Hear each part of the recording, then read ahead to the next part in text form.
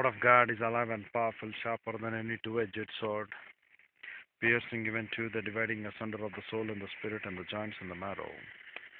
And it is a critic of thoughts and intents of the heart. All scripture is God breathed and is profitable for doctrine, for reproof, for correction, for instruction in righteousness, that the man of God might be mature, thoroughly furnished unto all good works. Study to show thyself approved unto God, a workman that needeth not to be ashamed, rightly dividing the word of truth, or accurately handling the word of truth.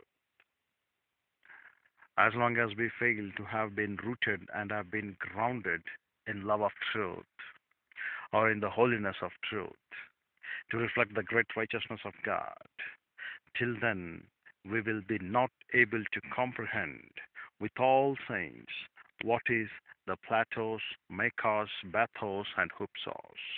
The platos, the breath, the spiritual mechanics wherewith it has been calling for the spiritual life. The spiritual mechanics of this unique spiritual life, or spiritual self-esteem, or spiritual autonomy, and then getting back into spiritual maturity. The length about the spiritual objective in life, wherewith we do have to attain the maximum glorification for Christ. The spiritual length, which has been required for two power options and three spiritual skills, which is so much essential for us to note. The depth, which is nothing but the scroll blessings for time as well as for eternity.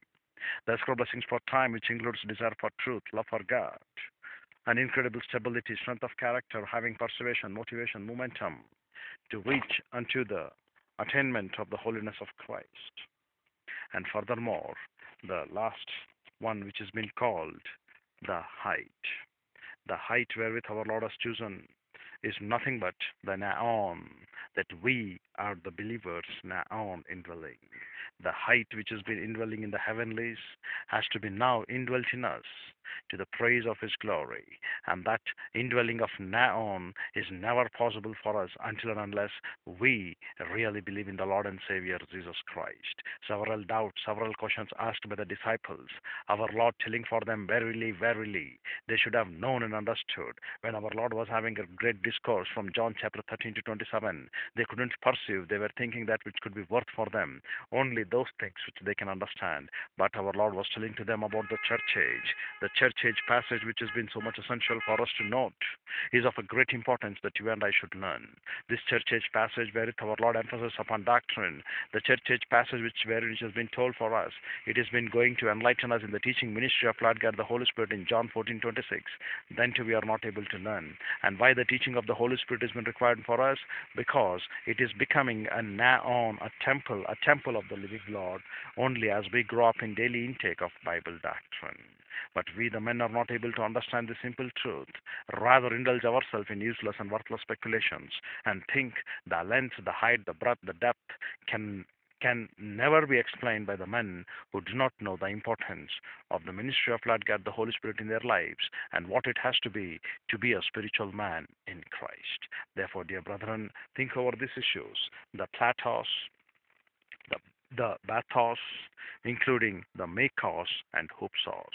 And if these things are not been understood, we shall still continue to enlarge and enlighten, so that the Christian life wherewith it has to be may be comprehended, so that when you can comprehend is depending upon a clause. A clause is that you need to be rooted and grounded in the holiness of the truth, in love for the truth.